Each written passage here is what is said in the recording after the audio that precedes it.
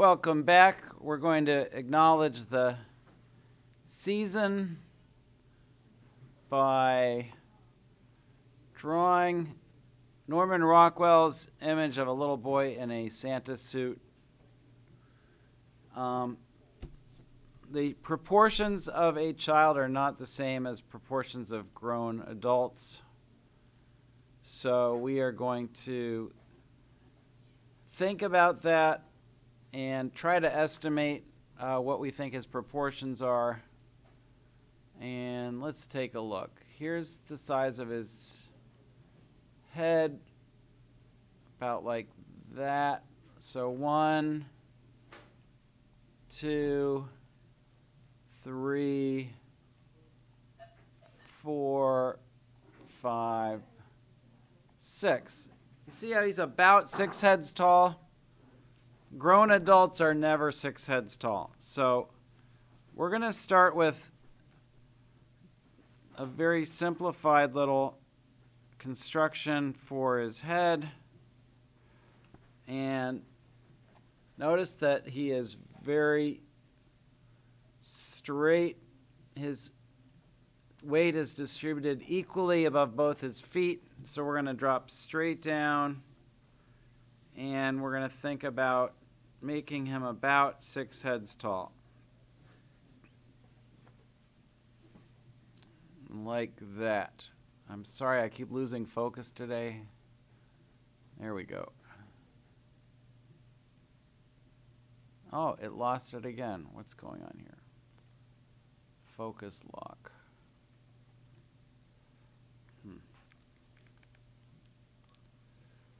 Okay, that seems a little better.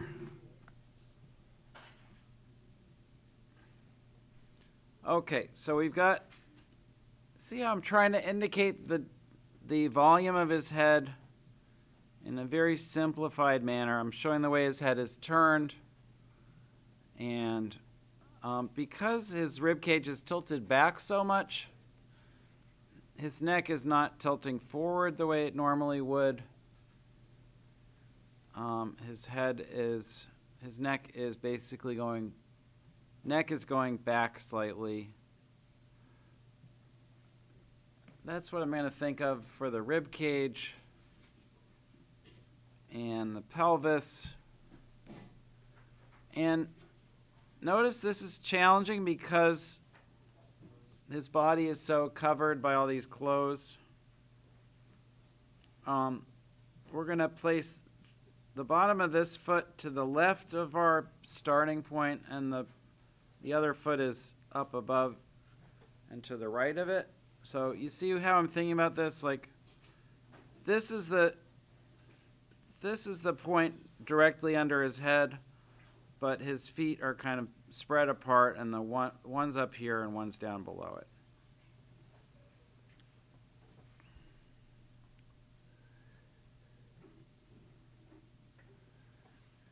And you see how I really haven't done much yet, but I have a sense of the pose and which way he's looking and how he's holding himself.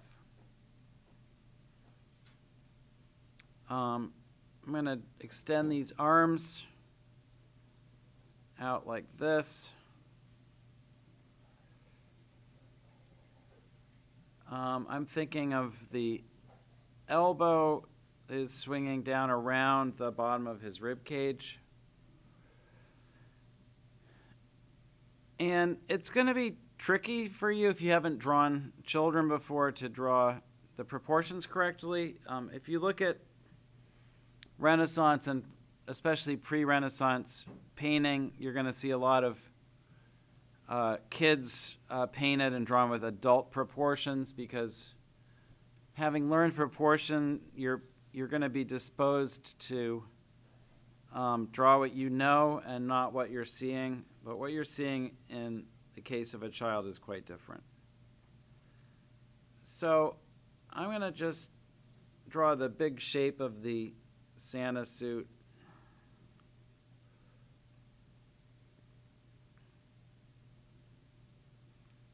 And there's the pillow he's trying to fill the suit with.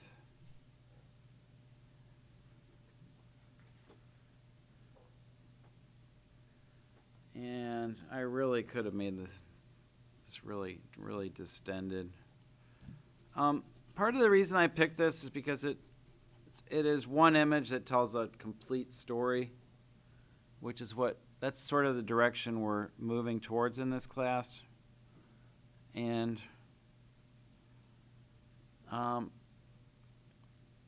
when I first started trying to do narrative painting,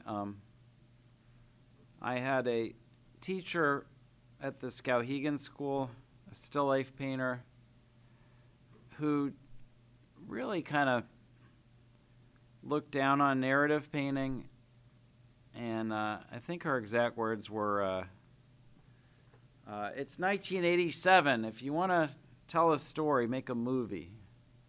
Like, the role of artists in telling stories was over as far as she was concerned.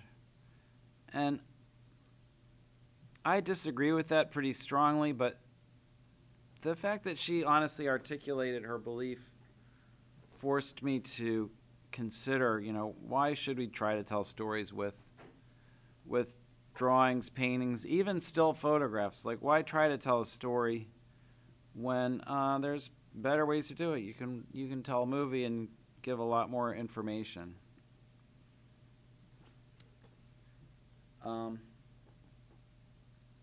It's not an easy question to answer, but I guess the best I can do is to say that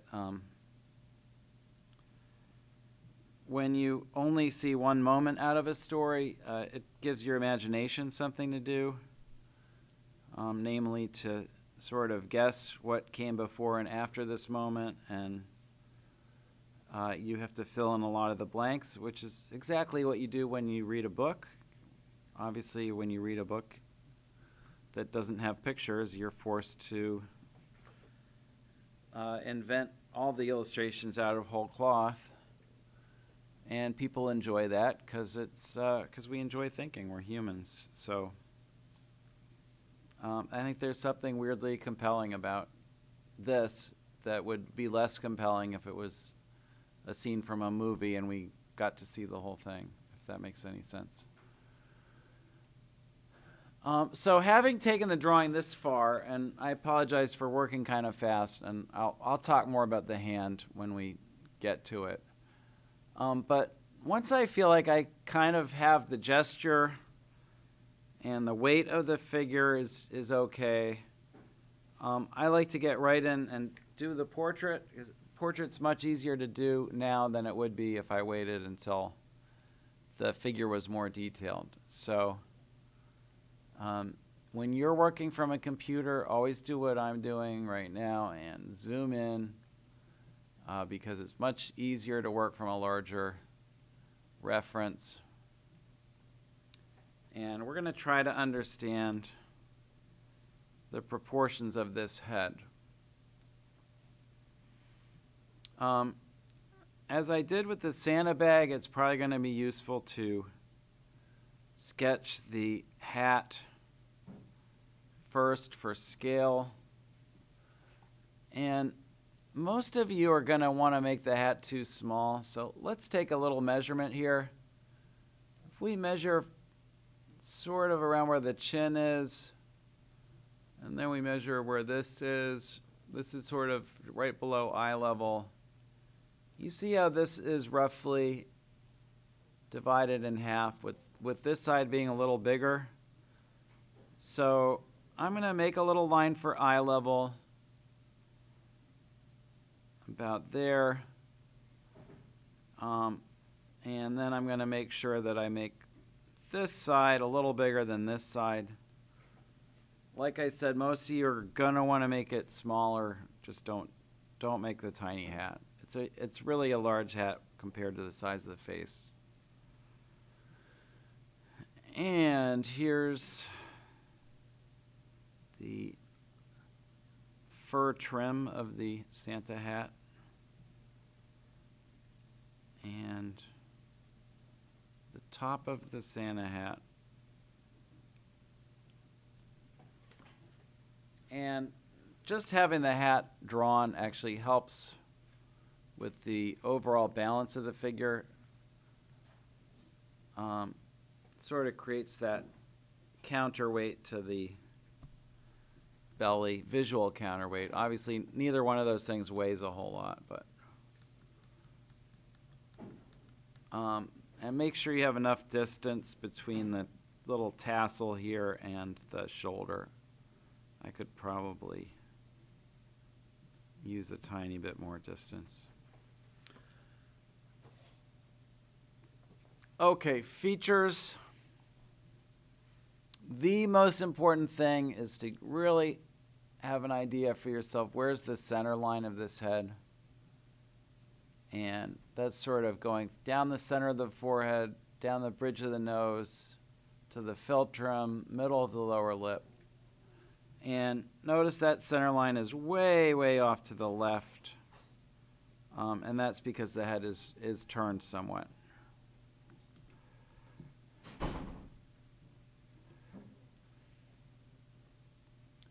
Like that. So now we've got the forehead. Notice also his eyes might be, we'd expect them to be a little below center on the head because of him being a child. The cranium is large in relation to the face on children.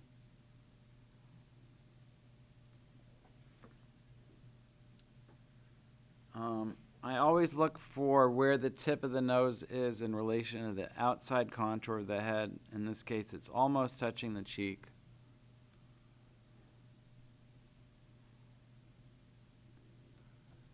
And without a lot of practice, you're probably going to find this pretty challenging to draw this big open mouth.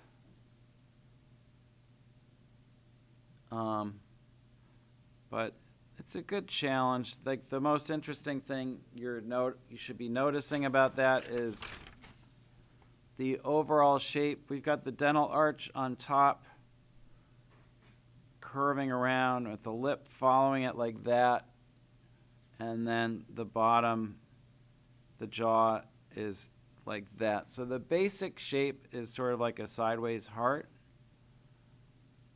and the teeth are going to be visible and not much else visible on the inside. Oh, we can sort of see the bottom teeth also like that. It's very hard to make an open mouth expression like this look natural. Usually your first couple of tries, it's going to look like a frightening, like he's screaming in horror or something. Like it's not going to be the emotional effect that you want, but that's par for the course. Don't get too hung up on it. Just see if you can possibly make him look a little bit cheerful. I need to straighten out this outside corner a little bit.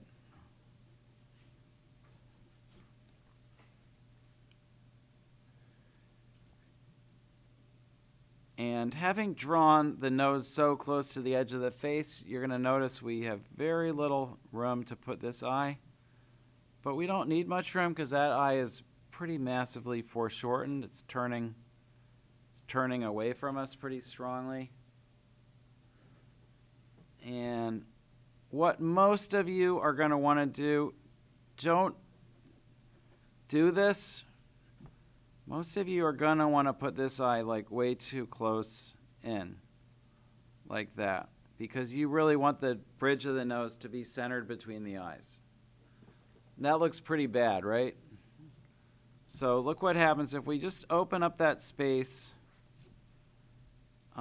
Maybe find a reference. Like you see how if I drop a plumb line from the inside corner of this eye, I end up above the dimple on the outside corner of his mouth. So I can find that reference first and then go straight up and put the eye where it belongs way out here. And that's a much more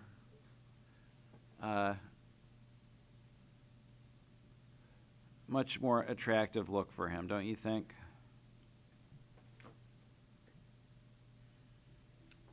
He's got these kind of apple cheeks, they used to call them, so we're going to do a little shading right here to show that little plane change.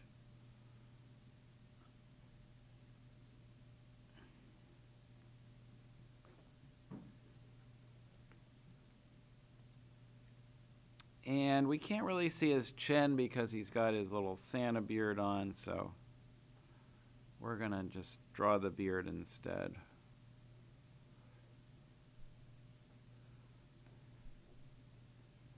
I think in the olden days,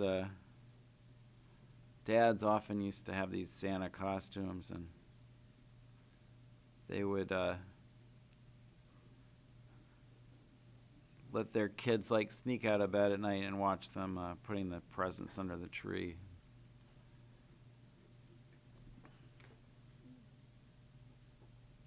But I don't. My dad certainly never did that. Would have been cool, I guess. A little scary though. So this often happens, so let me just be honest about it. I sometimes, even with my years of experience, I'll make the head just a little too big. And then as I start working my way down, I find I have to drop things, and I may end up having to drop the feet a little. But it's good for you to see that happen, so you know it's like, it's not that big a deal. You know, it's something you can accommodate.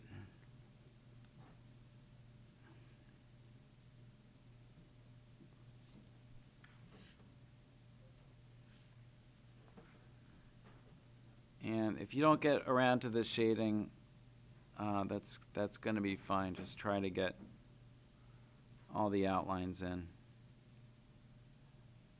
There's his little ear. This would probably be a good time for me to take a little break and let you catch up.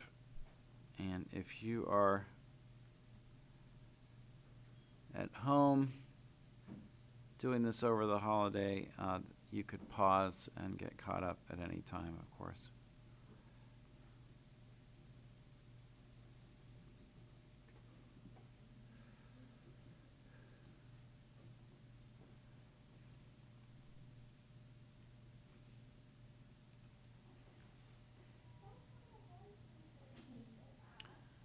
Okay, so we're going to work our way down now to the sleeve.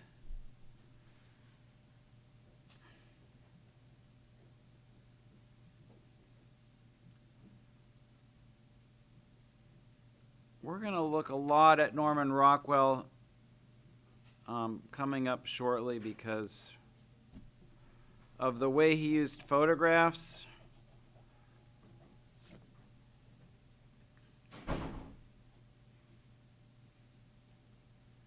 It's a little depressing to learn that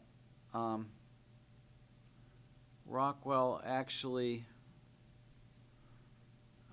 projected some of his photographs onto the canvases.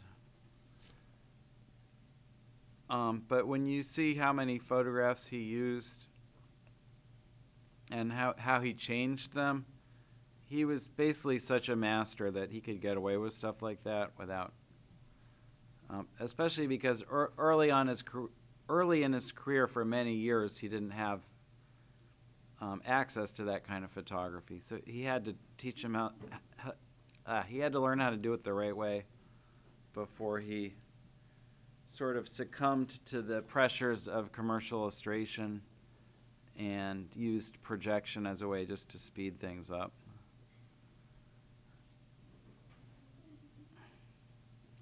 So notice this beautiful gesture. We can see like there's the forearm along one axis, and make sure that you see how the wrist is under the cuff here, And then the body of the hand is angling down slightly like that.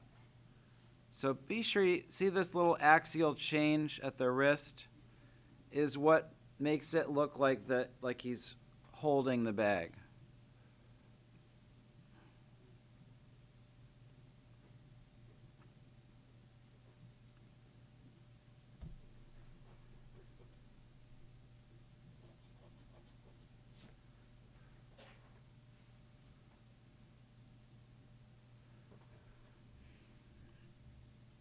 And I'm going to throw in a little detail here for his pajama pants and do a little shading in here.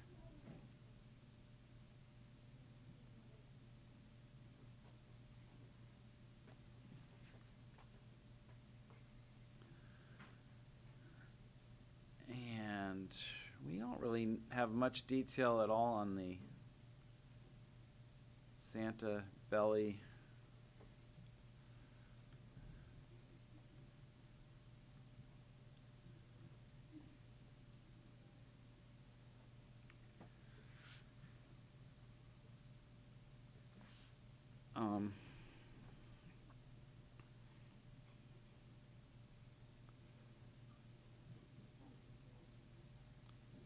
I'm just gonna, as I darken it, I'm giving it a little more projection here, but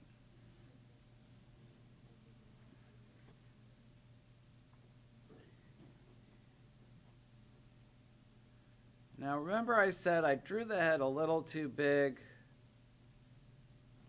and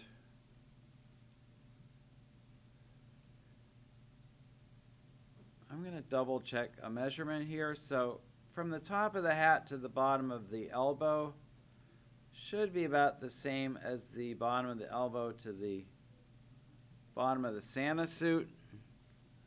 So this distance should be about the same as that, which I suppose it is. So I guess I might not need to lower the legs. Probably the nearer leg is going to end up coming down a little, because if the bottom of the belly's here, here's the top of the boot. And try to keep up with me as we're mapping this out. Here's the top of the boot. Here's the fur cuff on the boot.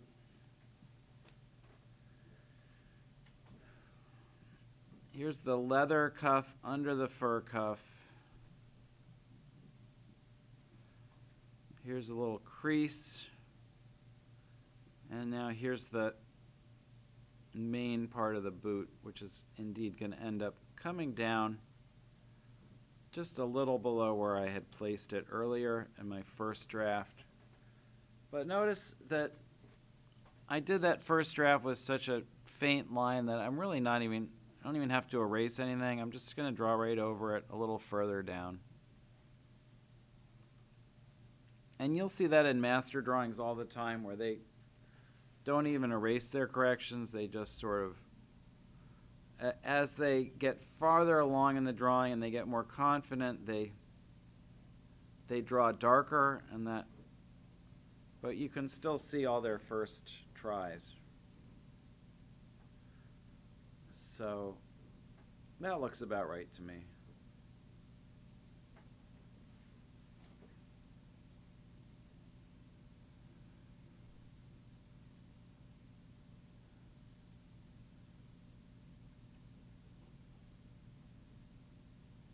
So it might be fun to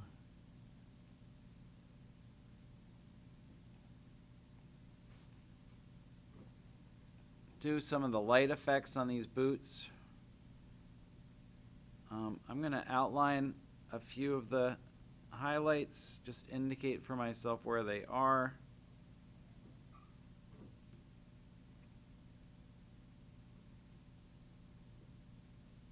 And then I'm going to do a pretty solid first shading everywhere except the highlights.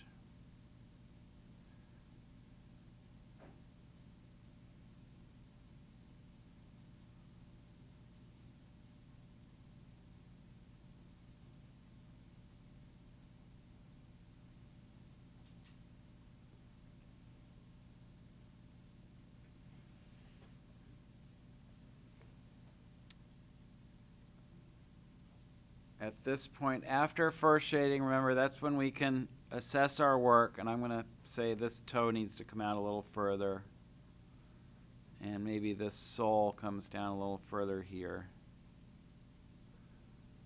That's always the best time to make corrections.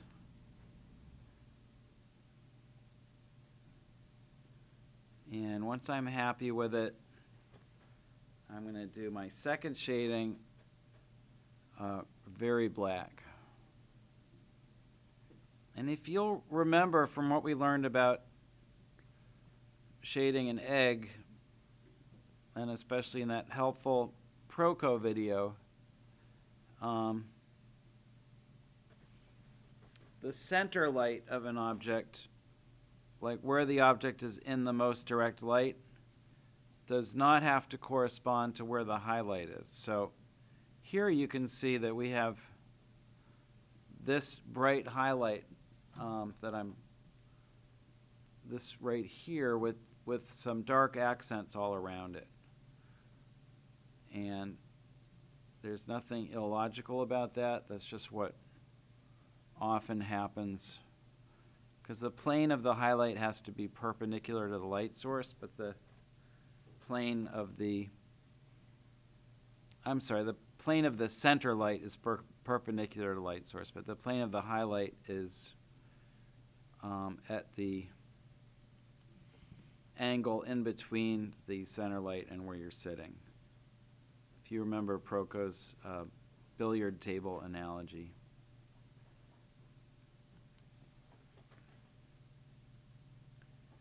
So you can see how leaving those halftones and highlights and shading pretty dark all around them gives us that nice effect of really shiny boots.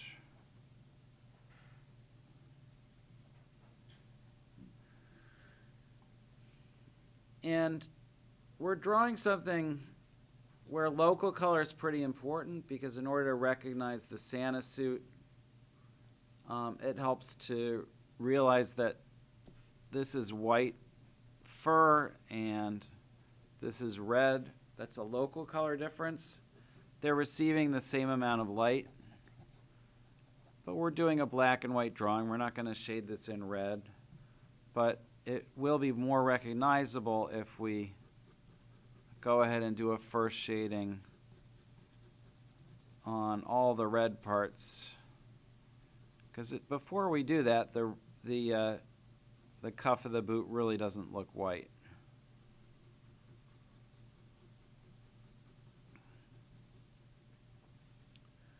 And because this is very flatly lit, we're not going to be doing a second shading on here. We're just sort of laying in a tone to show that it's a different value than the rest of the suit.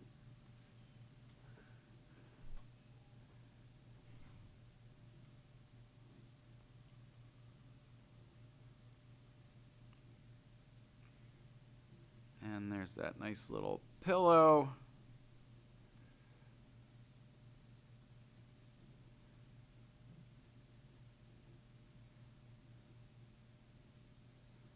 Little cast shadow under the arm.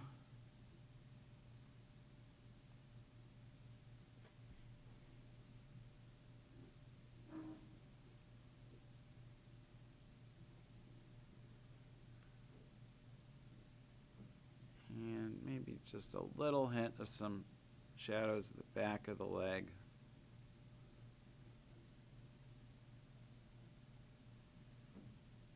And again, that dark local color of the Santa hat.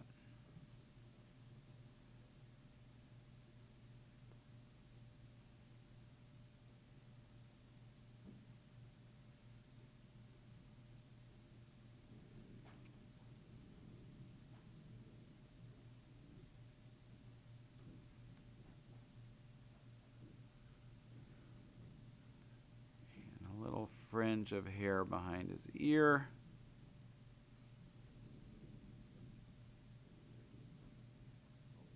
And a little extra darkening inside his mouth.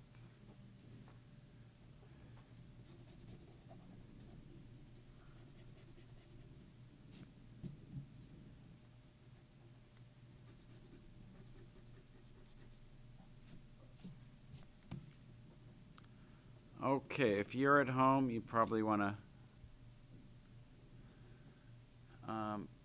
pause the video right here and finish.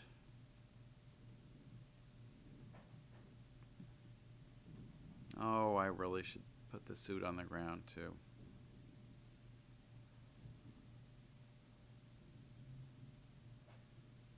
Suit on the ground is not part of your assessment, so I'm just going to draw this and give you a little more time to finish your drawings.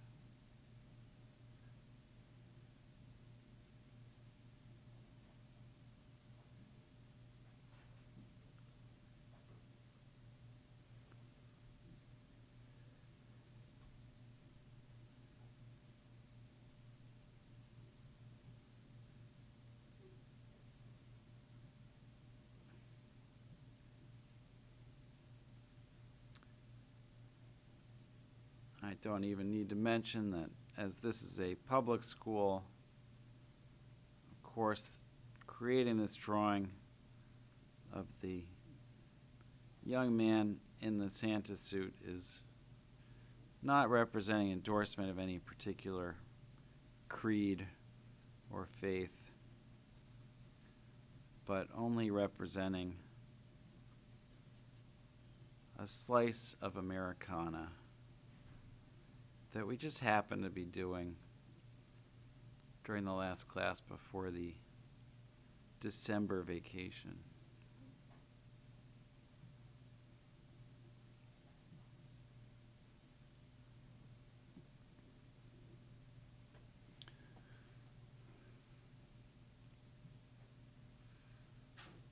Okay, that'll do it for the video. So long at home. Thanks for watching.